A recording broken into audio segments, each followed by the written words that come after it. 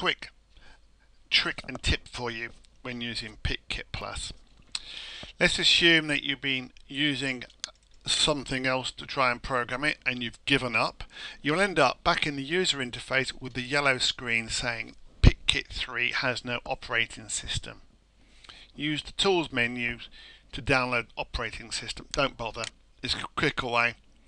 Open up your PICkit command line wherever you've installed it, okay, and simply type in PICkit command line -- firmware.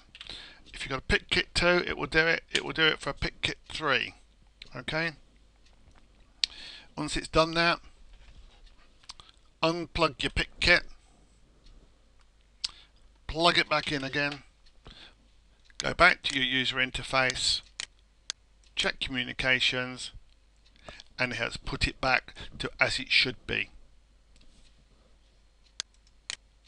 Another benefit of PICkit Plus.